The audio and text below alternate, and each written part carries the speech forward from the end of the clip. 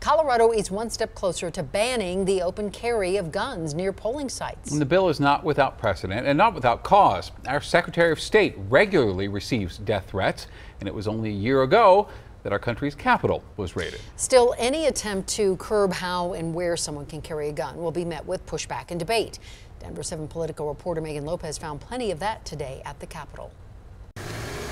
Both men were on both sides. They set up camera. It's not something Arapahoe County Clerk and Recorder Joan Lopez is likely to forget anytime soon. A gentleman in a tactical vest, a camera, and open carrying. On the eve of the 2020 election at this ballot box on Prince Street, right as people were dropping off their votes, two men showed up. One set up a camera here on one side and the other side, and they continued to film voters. The men walked up to the front of the building and just stood there. The police were called, they spoke to the men, but here's the thing. They weren't breaking any electioneering laws. Right now, Colorado law says you're not allowed to electioneer a campaign within 100 feet of a ballot box, but it doesn't say anything really when it comes to carrying a firearm around these ballot boxes, particularly when people are dropping their votes off.